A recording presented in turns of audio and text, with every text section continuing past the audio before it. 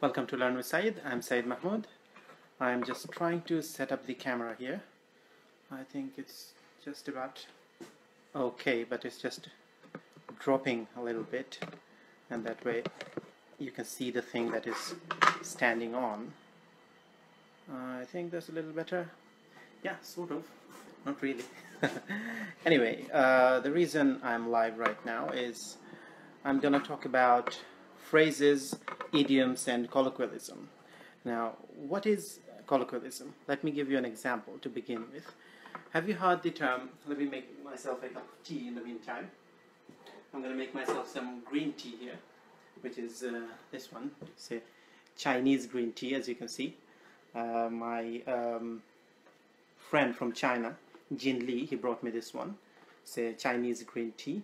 I don't know what it says. Maybe if there's anybody watching this video who can speak Chinese, or read Chinese rather, can tell me what it says.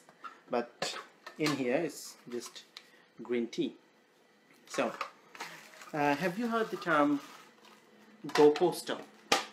If somebody says that a person has gone postal, what does that mean really?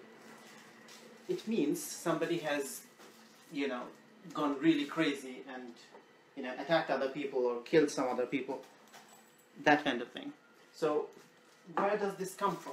Well, as you know, in the United States of America, there are some mass shootings have taken place, and over time there are mass shootings that take place, gun violence from time to time. So, what happened is that from 1980s, mid-1980s to mid-1990s, there were a number of mass shootings that took place in post offices. There would be a post office worker who would go crazy for some reason, and obtaining a gun is not very difficult in the US, so they would grab a gun and kill the colleagues and probably turn the gun on themselves or get killed by the police or something like that. So from there, the term going postal, because it comes from the post office. So the term going postal has entered the colloquialism, the way people speak English in the North American region. So that's how an idiom or colloquialism gets started. Something that people say in order to mean a certain thing, and eventually it sort of gains ground and other people starts understanding what that individual is saying, and other people start saying it as well. So eventually over time that sort of gains some foothold in a certain area, some region, a country, or even internationally it can happen as well. So over time that gets accepted into the vernacular of the people. So when that happens, we call it an idiom. So, for example, it's basically all about how a language is spoken. In English, for example, usually people would say, I'm going to have a cup of tea, not necessarily drinking a cup of tea. Now, drinking a cup of tea is not incorrect or wrong, but rather, when people usually refer to this particular act, they say, I'm having a cup of tea. Also, if we talk about, let's say, dinner. Now, somebody who is not a native speaker could easily make the mistake, not a mistake, but rather they could say that I'm going to eat dinner, for example. I'm going to eat dinner with you, or would you like to eat dinner with me? But in all likelihood, a native speaker would say, I'm going to have dinner, or would you like to have dinner with me? So you see, that's the way a language is spoken. There are many other examples like this, where people say a certain thing and others understand why it is being said or what it means.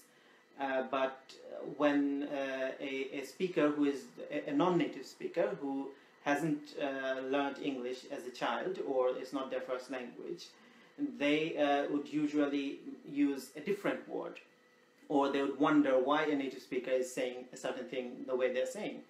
So, for example, I grew up in a country, Bangladesh, where most people do not speak English. As children, we do learn English up to some extent in textbooks and things like that, but we don't really speak English as a language.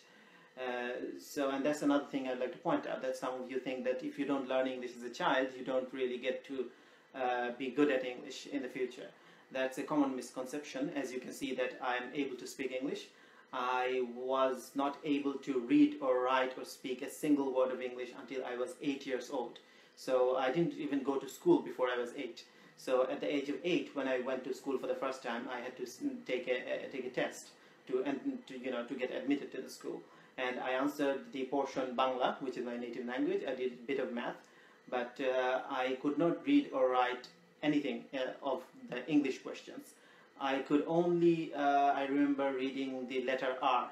So I could read the letter R, that's all about it. And I couldn't, so I didn't pass the test. So eventually my father went there and requested the principal to take me in, so they did. But anyway, and until the age of 26, I lived in Bangladesh. I studied in Bangla medium schools, meaning the medium of instruction in those schools was Bangla.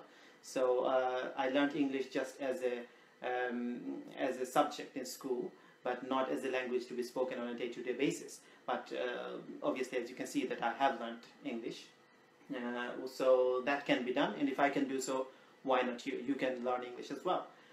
But anyway, the point I was getting at was that in Bangladesh, I read that the word mad means someone who is mentally unstable, a mad person.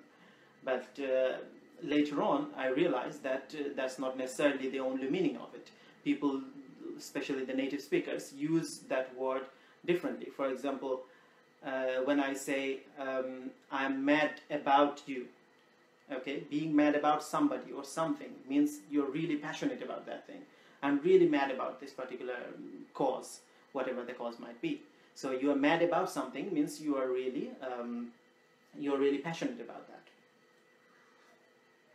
The green tea is okay. I'm not really mad about it, but it's okay. It's healthy. Anyway, but interestingly, if you say mad at somebody instead of about, if I say I'm mad at you, means I'm upset with you. So when a husband forgets, for example, the birthday of the wife, or the wife forgets the birthday of the husband, the person who feels upset can say I'm mad at you, meaning that I'm upset with you or I'm angry with you. You see? So when you are trying to learn English, it is important to learn how a particular language is spoken. So it is important to understand that any language evolves, and although the textbooks usually fall a little behind, because textbooks have to be standardized and have to, especially when the textbook we're talking about is in a non-English speaking country, to get updated with the way people are speaking a language in their native lands, it takes a bit of time. So when you learn something in school, it's highly likely that it could be a little bit outdated, and people are probably speaking that particular language overall in the same way, but they have already added other phrases, idioms, and words to to what they say on a day-to-day basis. So how do you learn that? I'm just talking about the issue, but I'm not suggesting a solution. So the solution is you try to be friends with some native speakers of that language. You try to, it has become much easier after the introduction of internet in the last 10-15 years. And people have access to internet in a lot of countries now. In every country, a good portion of people at least have the privilege of using internet.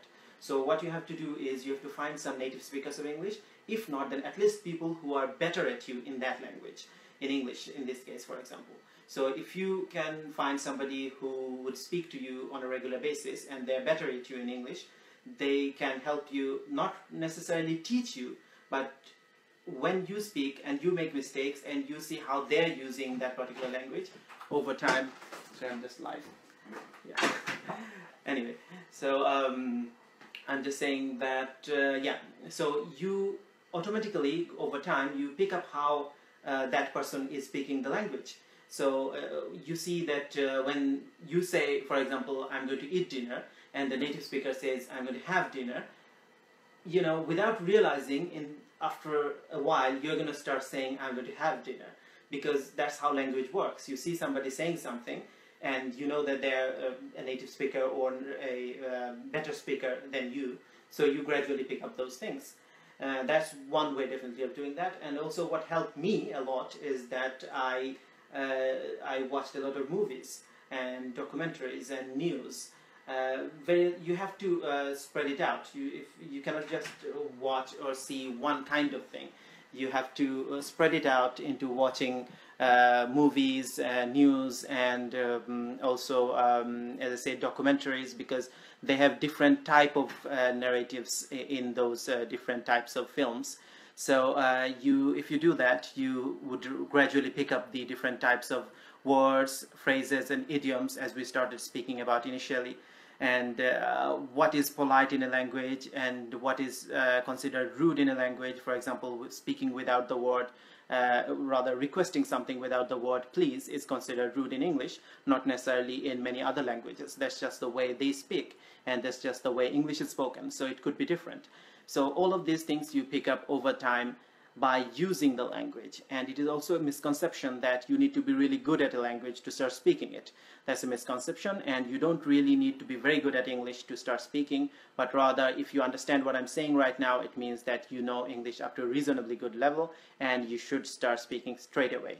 So I just wish you all the best, and hopefully this video was helpful. This is my first live video, so in live videos, of course, if you make mistakes, you cannot slip of tongue, you cannot really go back and change that. So live videos are of that nature.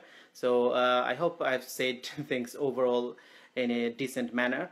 So I will see you in the next video, and stay tuned. Follow my YouTube and Facebook pages, and I'll see you in the next video. Take care. I hope that was helpful.